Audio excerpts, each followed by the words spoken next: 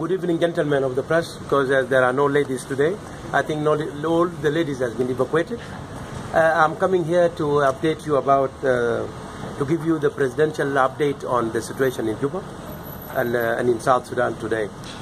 The president has issued an order granting amnesty to the members of the Sudan People Liberation Army in opposition, SPLA-IO, forces who took up arms against the Transitional Government of National Unity, TGoNU, from the 8th to the 10th of July 2016 AD.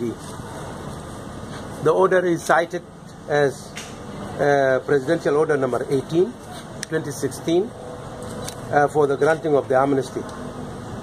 The President of the Republic in this order has actually meant to say, after the cessation of hostilities, all the forces that engage in fighting the government of Republic of South Sudan, the Transitional Government of National Unity, are now given amnesty.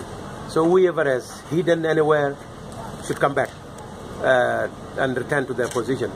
They should come back and return to their barracks. This is what the order is all about. Thank you very much.